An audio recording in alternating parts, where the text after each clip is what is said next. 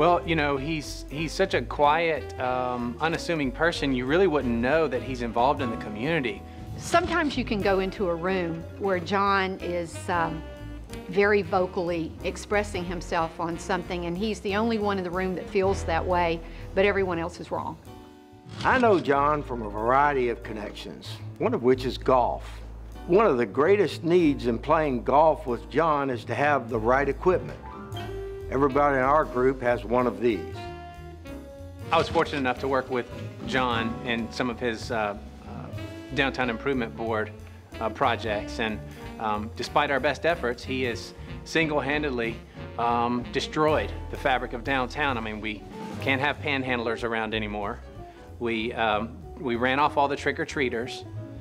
We don't do the pelican drop, and now I'm really worried that Santa's gonna get kicked off of Palafox.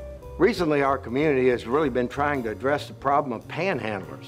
They should turn to John Peacock.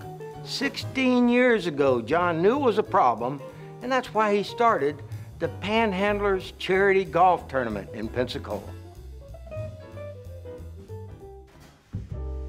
My wife and I wanted to volunteer at a golf tournament that was taking place at Marcus Point.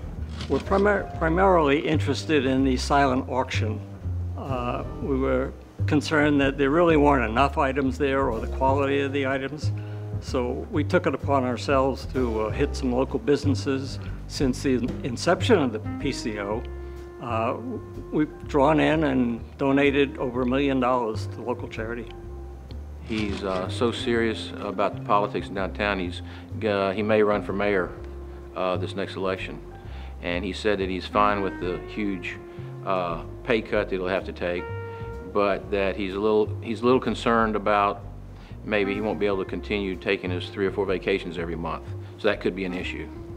He got a little into the panic mode toward the end of July, beginning of August, with the tournament approaching, and literally began to tear his hair out. Because when I knew John, it was quite a few, well, back to 10 years, we could show you a snapshot of what John looked like when I met him. And of course, as the years went by, the hair started receding a little bit more, and it required a kind of a new do. Of course, after that, he became very interested in experimenting with something called Rogaine, and actually became a member of the Hair Club for Men. I don't think he was on that board of directors. He was just a member at that point. But the strange thing happened was, as it receded off his head, it went to the upper lip. One year, I recall, he went up to Pennsylvania to meet some of his hometown crew, and he was going to get some donations from them. And they said, we got you now, John. We'll donate if you get rid of the stash. He came back clean.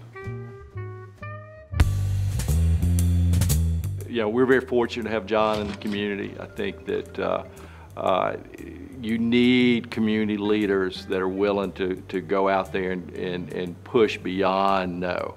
And John does that very well. I remember him telling me a story back a long time ago about how some people, they build a circle around themselves. Some of them build a circle a little bit bigger around their family, and then there are some that just seem to build a circle around themselves and their community, and that's my father. He's built a circle that involves most of this entire Pensacola community. When my wife was diagnosed with breast cancer, there wasn't a single week that went by that he didn't call me, check on us, you know, drag me out from under my rock so I could be a better caregiver for her. But not a week went by in that whole time that he wasn't generous with his time to make sure things were going okay for somebody else. He says what he means and does what he says, whether people like it at times or they don't.